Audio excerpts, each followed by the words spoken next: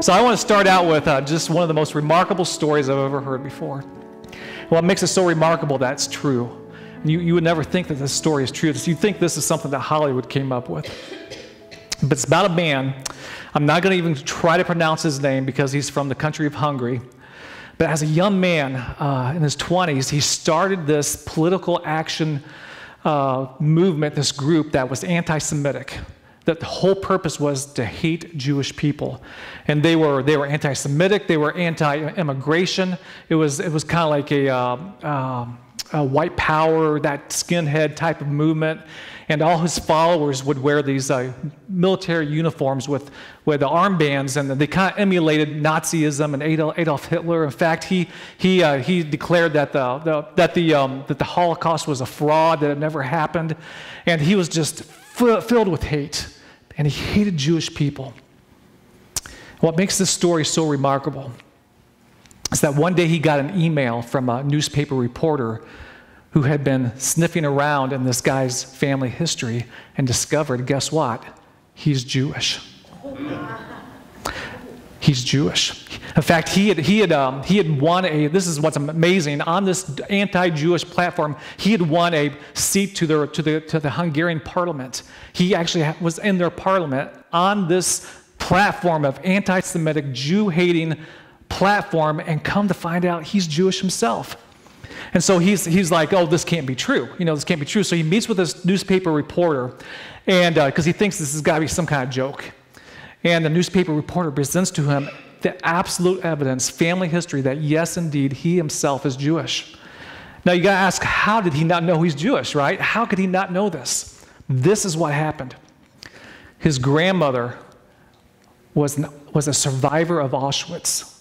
In fact, she was the only survivor of her whole entire family. 30 family members were killed, extended family, immediate family.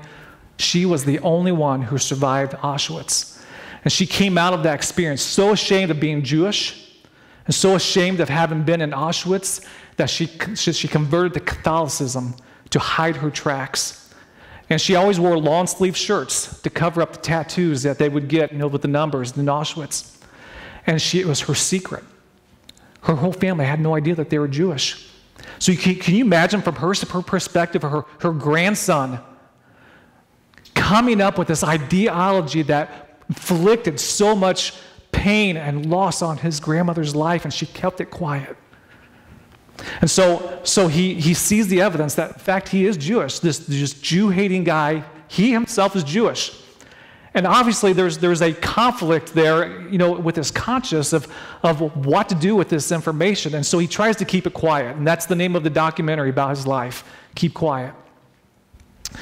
And he has to come to this place of reckoning of his past, of persecuting the very people who biologically, DNA-wise, that's who he was. And he reached out to this rabbi and to try to make sense of all this. And this rabbi took him under his wings and began to mentor him and disciple him and to teach him the Torah. And he went on a trip to Auschwitz. Even during this time, he still didn't think that the Holocaust had happened. So he went and he visited Auschwitz. He saw the crematoriums where 30 members of his own family had been cremated. And it broke in him. And he realized the lie that he had been living for all those years. And he actually converted to Orthodox Judaism under the influence of this rabbi. And this rabbi gave him a mandate. He said, now that you know the truth, I want you to travel the world and tell your story of what anti-Semitism did to your life and what's done to the history of the Jews. And I want you to talk about who you were before and who you were after. And I want you to educate people and tell people about the change in your life. And that's what he does today. He travels the world talking about who he was before, his old identity, talking about who's his new identity, and what the change has happened in his life. Does that sound familiar? Because that's you and I. That's the mandate of you and I, to talk about who we were before Christ and who we are after Christ and the change that has been made in our lives, and to tell people. That's our mandate. Now, if you're like me, I was raised in the church. I was a pastor's kid. I was about 8 years old when I came to know Jesus. So I really have a hard time having a before picture and an after picture, of Jesus. And so, but that's when you're thinking with your flesh. But if we look at ourselves in the spirit, who we are spiritually outside of Christ, then it's going to paint a really stark picture, whether you're 8 or 80. And that's what we're going to talk about today, because when we come to Christ, there should be a change in our behavior, especially when it comes to treating other people who are not like us. And that is the mandate, and that is the challenge that James in chapter 2 presents to us. That if you identify with Jesus Christ, then it should have a direct impact on your behavior and how you treat other people, especially when it comes to prejudiced behavior and showing favoritism. And that's what he addresses. And so let's start with chapter 2. And like I said, his tone kind of amps up a little bit here, and he kind of challenges people in his writing. And he says, "My brothers and sisters, believers in our glorious Lord Jesus Christ, must not show favoritism. Suppose a man comes into your meeting wearing a gold ring and fine clothes, and a poor man in filthy old clothes also comes in. If you show special attention to the man wearing fine clothes and say, 'Here's a good seat for you,' but say to the poor man, 'You stand there,' or 'Sit on the floor by my feet,' have you not discriminated among yourself and become judges with your evil thoughts? Listen, my dear brothers and sisters, has not God chosen those who are poor in the eyes of the world to be rich in faith and to inherit the kingdom he promised those who love him? But you have dishonored the poor. Is it not the rich who are exploiting you? Are they not the ones who are dragging you into court? Are they not the ones who are blaspheming the noble name of him to whom you belong? If you really keep the royal law found in Scripture, love your neighbor as yourself, you are doing right. But if you show favoritism, you sin and are convicted by the law as lawbreakers. For whoever who keeps the whole law yet stumbles at one just point is guilty of breaking all of it. For he who said, 'You shall not commit adultery,' also said, 'You shall not murder.' And if you do not commit adultery, but do commit murder, you have become a lawbreaker. Speak and act as those who are going to be judged by the law that gives freedom, because judgment without mercy will be shown to anyone who's not been merciful. Mercy triumphs over judgment." Amen. And so I was looking at this passage of Scripture this week, and I saw a sequence that very much parallels that young man's life. You know, we have a before picture, we have an after picture, and then we have this mandate that we are to be the hands and feet of Jesus and how we interact and treat other people. And so it looks like this. It's our identity. He addresses us as our identity. He talks about our character. He gives this mandate, and then he gives a warning, a very stark warning at the end for those who would fail to live up to this. And so we're going to start with that one. And it's our identity. It should affect our character, and our character should affect our mandate, and our mandate is to love your neighbor as yourself. So we're going to start with our identity. He says this, "My brothers and sisters, believers in our glorious Lord Jesus Christ." Well, that seems like just kind of like a generic title, doesn't it, or a generic greeting. But in that is so much there that we don't quite realize, because, you know, we live in a country, to be a Christian is kind of just kind of like this big umbrella of a term that means a lot of different things to a lot of people, you know. A lot of people who say they're Christians, when it comes right down to it, you ask them what they really believe. They're not really Christians, you know. It's just a title. It's just something that they grew up with. You know, my parents are Christians, therefore I'm a Christian. So let's talk about what it means to have an identity in Christ, that when you are a believer in Jesus, that means that there is a before picture and there's an after picture. In the before picture, I have it in your bulletin. We were foreigners, but have become citizens. We were enemies that have been reconciled. We were lawbreakers, but have been forgiven. We were lost, but have been found. We were poor, but have been made spiritually rich. We were orphans, but have been adopted and made heirs. That's our identity, before and after. Okay, that's our before identity, and that's our after identity. So I want to take these. I want to really hammer this into your mind, because this influences our behavior and how we treat other people if we realize what our identity was before Christ. And so we're going to take these real quick, these scriptures. So let's start with this one. We were foreigners, but have become citizens. It says in Ephesians 2, "Therefore remember that formerly you who are Gentiles by birth," that's you and I, "that you were separated from Christ, excluded from citizenship in Israel and foreigners to the covenants of the promise, without hope and without God in the world. But now in Christ Jesus, you who once were far away have been brought near by the blood of Christ. Now, what this means is that God chose Israel to be the chosen people, right? They were the heirs to the kingdom, and everybody else was on the outside looking in. They were separate from God. I'll give you just a kind of a modern parallel. Just, the whole immigration issue right now is a hot topic. So imagine that we are immigrants at the southern border looking in, and we are not allowed in, okay? We were foreigners to God. We were spiritual foreigners, but because of Christ, we have now become citizens of the kingdom of God. We were enemies, but have now been reconciled. It says in Colossians 1, once you were alienated from God and were enemies in your minds because of your evil behavior. But now he has reconciled you by Christ's physical body through death to present you holy in his sight, without blemish and free from accusation. Isn't that good news? We were enemies, but have been reconciled. We were lawbreakers, but have been forgiven. 1 John 3:4 says, everyone who sins breaks the law. In fact, sin is lawlessness. But he appeared so that he might take away our sins.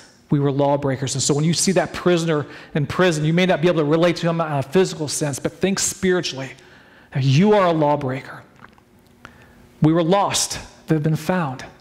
Jesus said to Nicodemus, today salvation has come to his house, because this man is a man son of Abraham.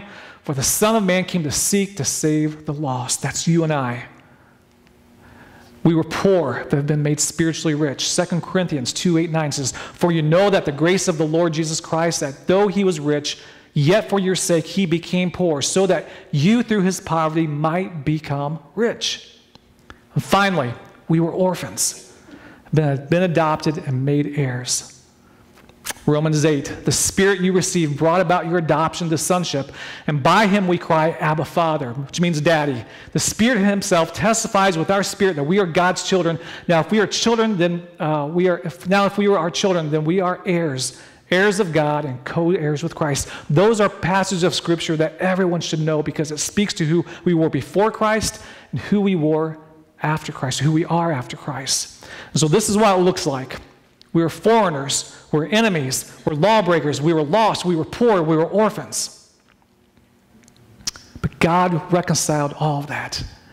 And I want you to look at that picture right there of all those that we were, because this is the problem with the middle class and upper class church, is that we, on a physical sense, we can't relate to that, can we? That's not our experience. We're not foreigners, we're not enemies, we're not lawbreakers, we're not lost, we're certainly not poor, and we're certainly not orphans. So when we approach someone who fits that description physically, we have a hard time connecting, don't we? We have a hard time relating to someone who fits that description. And that's why I wanted to hammer in your head, spiritually, that's who we were before Christ. And we have to take who we were spiritually and try to connect with people who are that way physically. That way we have a way to connect with them. And that way we have a reason to be Christ to them. I was thinking about this with the story of the Good Samaritan. Jesus told the story of the Good Samaritan. And Jesus chose that story to shame the social elite. The man fell into the hand of robbers, and he was left half dead. And the social elite walked by, and they didn't help. But who helped him? The guy who was at the bottom of the social barrel. The Samaritan, the one who himself had been despised and probably spat upon and called names, because that's what Jewish people did to the Samaritans. Now, I got to thinking, maybe the reason he got off his donkey and helped him, because he himself had probably been a victim himself. He knew what it was like to be victimized, and he saw the victim there, and he had mercy on him because he could relate to him. And so this is why I want to hammer home this morning. It's like we have to put our minds in the spiritual mindset of that's who we are outside of Christ. We are foreigners, enemies, lawbreakers, lost, poor, and orphan people. And we have to think of ourselves that way, because when we approach someone who physically represents that, we have to have that understanding to connect with them so that we can relate to them. This is what it says in Leviticus 19. This is what God tells Israel. He says, when a foreigner resides among you in your land, do not mistreat them. The foreigner residing among you must be treated as a native born. Love them as yourselves, for you were foreigners in Egypt. I am the Lord your God. So God is saying you need to connect. You need to have some kind of way to connect to this foreigner. And the way to connect to him is to remember who you were before I chose you. You yourselves were foreigners. And so going back to that list, we have to look at this list and say, that's who we are outside of Christ. Even though we may not represent physically, but that's who we are spiritually. And that's our point of entry to connect to people who physically represent that. We have to relate to them. Our identity before and our identity after leads to a character transformation when we realize who we are in Christ. And James deals with this. He says, my brothers and sisters, believers in our glorious Lord Jesus Christ, must not show favoritism. We must not show favoritism. I want to show you the scripture, John 13. Jesus says, a new command I give you, love one another. As I have loved you, so you must love one another. By this, everyone will know that you are my disciples if you love one another. Our calling card, the way that people know who we are, is by the way we treat other people, regardless of who they are, regardless if they're a foreigner, an enemy, or a lawbreaker, or lost, or poor, or orphans. When we're rooted in Christ, we act like Christ. When we're rooted in ourselves, we act like ourselves, like the flesh, when it comes to people. And I want to show you this graphic. A friend of mine showed me this, and I loved it. If we're rooted in Christ, the fruit of our lives reflect it. When it comes to those people, that list of people I just mentioned, we're welcoming, we're selfless, we're polite, we protect them, we're humble, we're hopeful, we're kind, we're forgiving, because that's who Christ was to us. But when we're rooted in ourselves, there's no fruit there other than the bitter fruits of the flesh. We grumble against those people. We're bitter against them. We're prideful because look how special we are and look how unspecial they are. We're prejudiced against them. We're slanderous. We're rude. And we hate them. Our identity in Christ has to affect our character so that we treat people in the way that Christ treated us. And someone who's rooted in Christ will not show favoritism. They will not be prejudiced. Someone who's rooted in Christ will act the way that Christ acted toward the foreigner and the enemy and the lost and the poor and the orphan and the marginalized. But someone rooted in themselves will snub their noses at such people and neglect the needs of the poor, neglect the needs of those people, and justify it by saying they deserve what they get, forgetting all along that we were once foreigners, and we were once lost, and we were once orphans spiritually. We were once the enemy of God, and He did all that to reconcile us. The least we can do is pass it on, right? Because that's the mandate of Scripture, to pass on, to treat others the way that Christ treated us. So I ask you, who are you rooted in? Are you rooted in Christ when it comes to the poor and the needy and the foreigner and the lawbreakers and the prisoners and the orphans? Or are you rooted in yourself? Let that be a challenge to your heart. That leads to our mandate. Our mandate. James says in verse 8, if you really keep the royal law found in Scripture, love your neighbor as yourself, you are doing right. But if you show favoritism, you sin and are convicted by the law as lawbreakers. Our mandate is to be Jesus to people, to love them as Christ loved them, to love your neighbor as yourself, the royal law, as James puts it. And we look at Scripture, we have two mandates. We have a personal mandate and we have a church mandate, okay, of how we are to treat other people in this regard. So I want to start with the personal mandate. It's found in Hebrews 13, 1 through 3. Keep on loving one another as brothers and sisters, the writer of Hebrews says. Do not forget to show hospitality to strangers, for by doing so, some people have shown hospitality to angels without knowing it. Continue to remember those in prison as if you were together with them in prison, and those who are mistreated as if yourselves were suffering. So the writer of Hebrews is saying, make a personal connection there. Even if you're not a prisoner, act like you're one. So that way you connect with them and can minister to them. If someone's suffering or mistreated, try to put yourselves in their shoes. That way you can be Jesus to them. That's our personal mandate, and that's why I'm hammering home this identity thing of who we were before Christ, because we were the prisoner. We were the one who was being mistreated. We were the orphans. We were the poor. spiritually speaking, to God. And the least we can do, and what our mandate is to pass that on to people who physically represent that. That's our personal mandate. But then there's a church mandate. Ephesians 3, Paul says, although I am less than the least of all Lord's people, this grace was given me to preach to the Gentiles the boundless riches of Christ. His intent was that now, through the church, the manifold wisdom of God should be made known. What's the purpose of the church?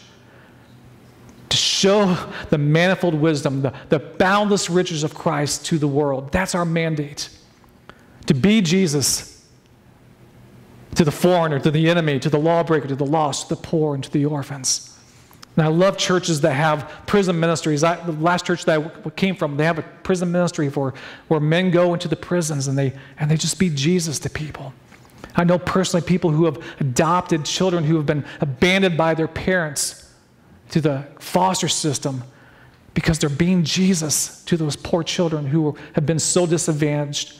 Because I know the motivating factor is that that's who we are without Christ. And we have to be Jesus to the people who physically represent who we are spiritually outside of Christ. And one of the things that kept this word kept coming to my mind this week, that one of the things that prevents the church from doing this is this word called tribalism. Tribalism, okay? This is what tribalism looks like. Tribalism it's a loyalty to one's own tribe or social group to the point that the dogma and dysfunction become the standard. And so I have a picture of there two people in an argument, and there's some divide between them, and one saying I'm right and you're wrong, the other one saying I'm right and you're wrong. And unfortunately, through the history of the church, tribalism has been there from the very beginning. That's why we have 1,000 different denominations, isn't it? Because instead of working their differences out, they decide to go their own separate ways and look down upon each other. But where I see tribalism rear its ugly head, and this is where I'm going to maybe be hitting close to home, is when we combine tribalism with nationalism. When we combine tribalism with nationalism, where we say anybody who's not American, somebody who doesn't subscribe to the American way, we look down upon them. And that is unfortunately what I see happening in our church, especially with this whole discussion of illegal immigration. That we've taken on this attitude that we are above someone who's not like us, who's not American, who will not subscribe to the American way. And tribalism cuts at the heart of Jesus and the message of the gospel. I had this thought. You know where tribalism began? I believe that tribalism began at the Tower of Babel. Because God gave this mandate that they would be fruitful and spread out. And what did they do? They did the opposite. They all hunkered down all together in one place. And they got this idea. They shared a common language. They shared a common culture. And then they got this idea to do something to make themselves great. And thus the beginning of nationalistic pride, of tribalism, of prejudicism. But God, who opposes the proud, saw fit to dismantle their plans. And out of that one people came many diverse groups. And ever since then, sinful man has been trying to get back to Babel, haven't they? They've been trying to get back to Babel, where nationalism and tribalism and racism, these are man's attempts to get back to Babel, where one people group claims superiority over another, to make themselves great and to curse some other group who doesn't agree exactly the way they do. But the gospel of Jesus Christ undercuts the spirit of Babel. And we see this in Acts chapter 2, where the Holy Spirit is poured upon the church, is poured upon people from every nationality and every language, because that's God's plan. Diversity is God's plan. We see diversity in the Trinity, Father, Son, and Holy Spirit. They're equal, but they're separate in their functions. Diversity is God's plan for mankind. And tying nationalistic pride with Christianity is a dangerous mix because it fuels tribalism and undercuts the message of Christ by making villains of anyone who doesn't subscribe to our way. That's not the message of the cross. The Lord's church must be the agent of reconciliation. We must be the antidote to tribalism. And when we allow tribalism into the church to where we have this attitude of superiority, we are undercutting the message of Jesus Christ that says that all people are welcomed. Let that be a challenge, because James gives us this warning. He says, speak and act as those who are going to be judged by the law that gives freedom, because judgment without mercy will be shown to anyone who has not been merciful. Mercy triumphs over judgment. The reason we're here is because mercy triumphed over judgment. You know, God is just in his judgment, but he allowed mercy to override. So I know, well, what about those immigrants? No, mercy triumphs over judgment. What about those Democrats? No, mercy triumphs over judgment. What about those gay people? No, mercy triumphs over judgment, because mercy triumphed over judgment for you and I. Now, I'm not saying that we can't stand up for truth, but we can't have this tribalistic mentality where we villainize people because they're different. We must be Jesus to people in the way we treat them. Especially the foreigner, the enemy, the lawbreaker, the lost, the poor, and the orphan. And Jesus gave this really stark warning in Matthew 25. This is the one that makes you shudder. He said this, then he will say to those on the left, depart from me, you who are cursed, into eternal fire prepared for the devil and his angels. For I was hungry, and you gave me nothing to eat. I was thirsty, and you gave me nothing to drink. I was a stranger, and you did not invite me in. I needed clothes, and you did not clothe me. I was sick and in prison, and you did not look after me. They will answer, Lord, when did we see you hungry or thirsty, or a stranger, or needing clothes, or sick, or in prison, and did not help you? He will reply, truly I tell you, whoever did not do this for the one of the least of these, you did not do it for me. Our mandate is to be Jesus to the world, to the sick, to the prisoner, to the orphan, to the foreigner. And we have to do this with humility, putting aside all kind of pride that makes us believe that we're superior to other people. It's important that we recognize our old identity of who we are outside of Christ and the amazing love of God to rescue us, because it's only then that we're able to make a connection between our old self and the people who physically represent that, the poor and the marginalized person standing there in front of us. And when we neglect them, we are forgetting what God has done for us, which is such an affront to God that he gives this warning to us. No wonder James sends such a stern warning. I want to close by showing you this graphic. I came across this just last night online, and I thought it was so beautiful. It was so perfect. You know, we hear the phrase, put Christ back into Christmas, or put Christ back into Christianity. You want to know how you do that? Love God. Love your neighbor as yourself. Forgive 70 times 7. Whoever is without sin, cast the first stone. Treat others the way you want to be treated. Feed the hungry. Don't return evil for evil. Visit those in prison. Clothe the naked. House the homeless. Welcome the foreigner. Don't judge. Care for the sick. Love one another as Jesus has loved you. Those are the words of Christ. That's our mandate. That's our mandate. To be Jesus. And it requires us to love God more than ourselves, and to be rooted in the character of Christ and not in our flesh that wants to create all this separation and create all this division. Unity and love is the hallmark of Christ. Let that be a challenge, okay? Let that be a challenge. I know this is a challenge, especially in this political season where the verbiage that's being used and the words that are spoken against foreigners is causing this nationalistic pride in us. But we have to. It's okay to be proud to be American. Every country is proud to be where they're from. But to influence that and to mix that with our faith is a dangerous faith that leads to a version of Christianity that's not true to Christ. Whew. Please receive that with love, because I'm saying it in love, okay? Amen. Let's pray. So God, I pray, Lord, that our hearts are receptive to this, Lord, that this is a reminder That this is a reminder, Lord, that who we were before Christ.